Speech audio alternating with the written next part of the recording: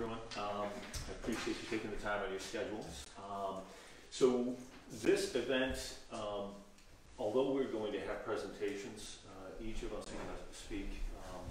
It is about you and your questions, your specific things that you want to talk about. So we're going to leave time during the event, obviously, and then especially at the end of the event. So we'll have a period where you can pull anybody aside and speak about this. So we're gonna, the agenda is really about an hour of presentation, 11:15 to around 12:15, and then we can stay afterwards, discuss anything specific you have. And it doesn't just have to be about today's topic, this idea of seller tips and tricks is probably not a right thing to say, but more tips and insider secrets, right? So before we get started, I just want to go around the room. Maybe people can just say who they are, and maybe, you know, if they're here for buying, selling, whatever that may be, and then I'll introduce the panel as well. So I'm Tom Landry. I own Benchmark Real Estate. And go ahead. Hi, I'm Shannon Noyes. I work on Tom's team. I do all of his listing coordination. And this is Patrick. Hi, Patrick Trost. I'm a real estate photographer. Although I'm independent, I do work on many of Tom's projects, and he gives me a lot of really beautiful homes to photograph, and I try to do the best job possible to make them look as good as they are, if not better. My name is Michelle Ramirez. I'm an associate broker with Benchmark, and I'm a buyer and listing broker. My name is John. It's my wife Deborah. We're here.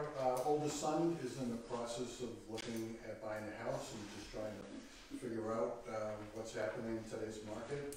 Get some inside information, maybe try to help them out. I'm Julie. I live in Portland. My husband and I are going to be retiring shortly, and so we'll probably be selling our house at some point.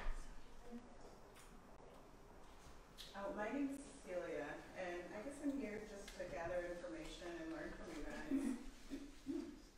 I'm Ann. I live in Portland, and my daughter is off to college, so I'm looking to downsize and get information, finance.